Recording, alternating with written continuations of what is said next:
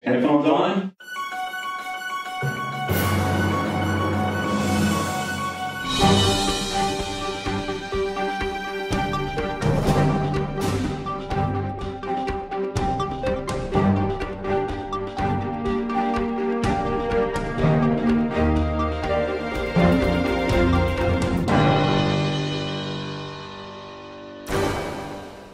Hello everyone, welcome to this Widex podcast. My name is Craig Spencer.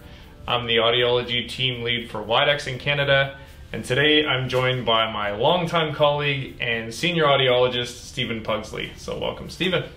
Thank you, Craig. And today the topic of conversation is some new tinnitus resources. You got it, Craig. Okay. Widex has introduced some new resources this fall. Okay. And are they kind of broken up into a few categories? Yes, so I would break them up into client resources, so resources for the patient, and professional resources, so resources for the clinician or the hearing care professional. Okay, well, why don't we talk about some of the patient resources? Sure, so let's start with that. So the first one is Managing My Tinnitus. So it's a nice little brochure that gives patients clear, concise, accurate information on what is tinnitus, what are the causes of tinnitus, how to manage tinnitus. It covers, in brief, introducing the Widex Zen and Sound Relax tones, talks about the importance of relaxation and sleep, because many tinnitus patients have stress issues where relaxation exercises are going to come in handy. Okay. And the importance of sleep, because many tinnitus patients do have sleep issues as well. So it's kind of general information related to tinnitus management. You've got it. What about stuff specifically related to Widex and Zen therapy? And that's this other little shorter brochure. So it talks about why sound should be used in tinnitus management. It talks about the science behind Zen and Sound Relax. That it's not just a hearing aid that can produce music. These stimuli have actually been developed specifically for tinnitus management, and talks about the science behind it, which I think is really good. It is, I think we both know that when a patient understands how this process is supposed to work and why we're providing these additional stimuli, the outcomes really are better in the long run. You've got it. Instead of just turning a sound on in a hearing aid, you're actually explaining to the patient why you're doing it, and you can give them a take-home brochure so that they have it in case they're wondering or they need to explain to somebody else what's actually happening. For sure. Okay, now what about what we have to offer for HCPs? Yeah, so the first one is a short 7-page guide that introduces Widex and therapy. Talks about the 4 components of counseling, amplification, Zen and Sound Relax, and relaxation, which includes that sleep component that I mentioned. It briefly talks about the 5 steps that are involved in Widex Zen therapy. So the intake process, the treatment plan, delivering the components in an individualized way, depending upon what the patient actually needs. Talks about follow-up, and then talks about verifying the results. So it's like an overview of Widex Zen therapy.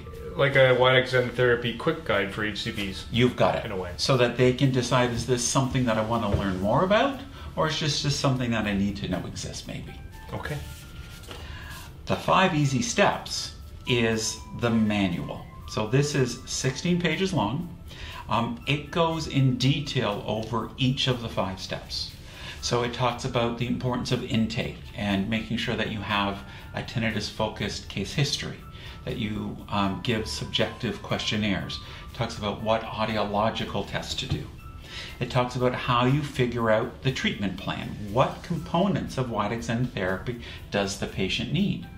And then how do you deliver those components, which is step 3, so utilizing those components. It talks about how we assess progress, and talks about the importance of follow-up, what we recommend for a follow-up schedule, and how you can verify the results and how progress is going on from appointment to appointment. That's awesome. Now, in terms of counseling, are there any specific tools that are helpful for HCPs in that counseling process? Yes. So counseling in Widex Zen therapy has three parts. We have instructional-based counseling, which is where you're going to be giving information about tinnitus, hearing loss, the relationship between hearing loss and tinnitus, mechanisms and what's happening in the brain. There's adjustment-based counseling, where the clinician is diving deeper into the patient's thought processes. And then there is cognitive behavioral intervention, which is going into in-depth counseling with the patient.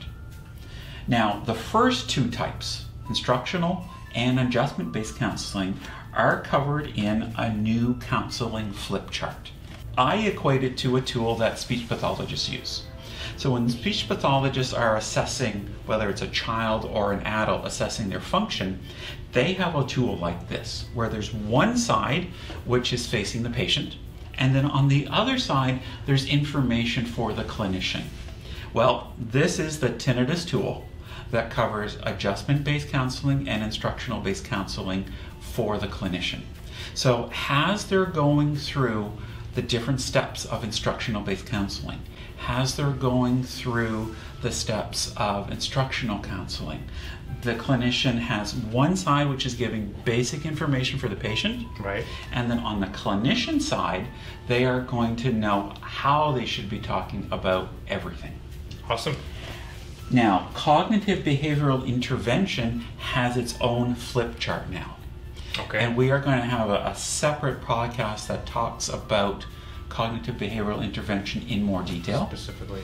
But if the clinician is interested in cognitive behavioral intervention until that podcast comes out, there is CBI information in the 5 Easy Steps manual. Got it. Now, I think you did mention also the importance of charting progress as part of the tinnitus management process. Correct. So I understand we have some new resources to help in that process as well. So one of them, I won't say is new, okay, but it's a reminder, and it is the Tinnitus Functional Index. So the Tinnitus Functional Index, the clinician's going to give to the patient, of course, at the beginning of the process, where they're assessing the patient for the first time, but they are going to give the Tinnitus Functional Index at every appointment.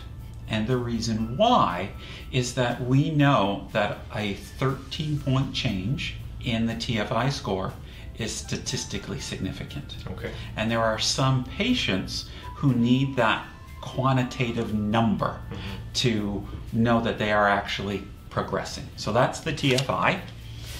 The new tools we have are actually from the IDA Institute. So we have the tinnitus thermometer. So like the Tinnitus Functional Index, the tinnitus thermometer is done at every appointment. And the tinnitus thermometer is, as you can see here on the front, a way of gauging progress. So what we would expect that the patient at the beginning of the process is going to be higher up in the red, where you have the unhappy face. And then as progress is progressing, as the sessions progress, what we would expect is that we are going down on the thermometer into lower numbers, and where we have a positive happy outcome. Face. A happy face, you've got it. Yeah. And on the back, there's a place for each appointment. So the tinnitus thermometer process is there's 4 questions, and what you do is that you go through each question with the patient at each appointment, and then you can chart right on the back what the progress is. Very nice. The last new tool that we have is the tinnitus forecast, and it too is from the IDA Institute. So it is showing the typical progress in a tinnitus management session. Tinnitus management program is probably the best thing. And so during the tinnitus management process, what we are going to be doing with the patient is taking them from a point of where the tinnitus is having a negative impact, where they're experiencing a lot of tinnitus distress, that unhappy face, and we're going to move them over the process into a point where their tinnitus distress is lower and the impact of tinnitus on their life is less negative. But during that process, it's normal to have peaks and valleys. And this is a reminder for the patients not to dwell on the individual valleys or peaks. What's important is the process. Right. So we don't want people to focus on one thing or the other. Right. It's that progress. You don't want to focus especially on those valleys. That's right, for sure. Awesome. Well, thank you for taking us through those new resources. I'd like to thank our audience for joining us today, and we look forward to you attending a future Widex podcast. Bye for now. Take care.